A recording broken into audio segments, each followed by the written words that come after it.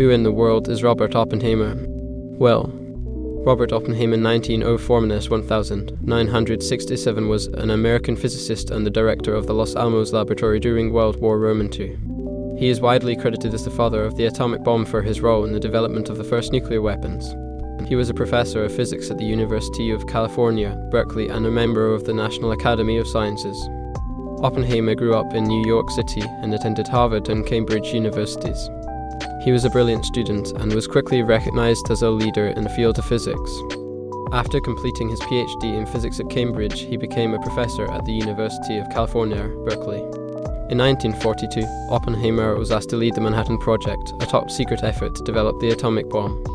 At the Los Alamos Laboratory, Oppenheimer and his team of scientists worked to design and build the atomic bombs that were dropped over Hiroshima and Nagasaki. Oppenheimer's work was instrumental in the creation of the atomic bomb and helped end World War II.